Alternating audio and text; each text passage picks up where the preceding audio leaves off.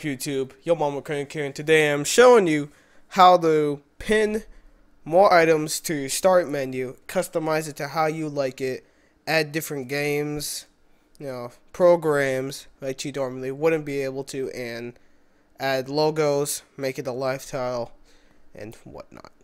So the first thing you want to do is go to the store here and download something called Pinmore. And this allows you to add Steam games, documents, and everything. This seems to be the best one at the time being to add stuff to your start menu.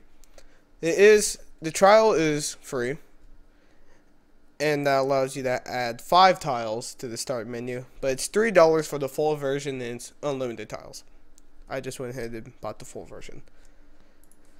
And this is what it looks like. So to add a Steam game, you would type in your Steam URL, Steam profile name, whatever, and you would click a game you want. Let's click Alan Wake here. And when you click that, you can enable it to be a live tile, show achievements, time played, and customize the logo that you want for it to show up in the start menu. And click pin to start, and bam, there's your Alan Wake, and move it around wherever you want it.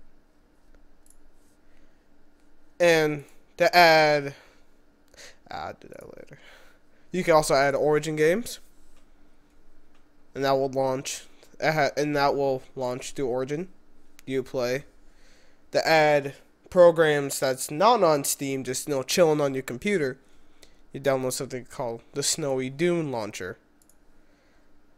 Now, after you download that, you click New Shortcut.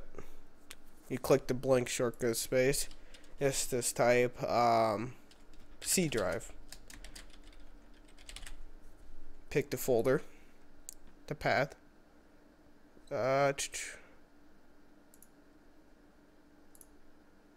Just click that, and then after you create the path, you click Send to Pinmore, and it'll pop up in Pinmore, and you can customize the picture you want for it. Just pick a picture like that from, I don't even know where that's from. Well, whatever. You can customize the text, the background color for it, and you will click pin to start. Go back to Snowy Dune and click Save Shortcut. Actually, you may want to click Save Shortcut before you click Send to Pinmore. And it should pop up here. That's my C drive.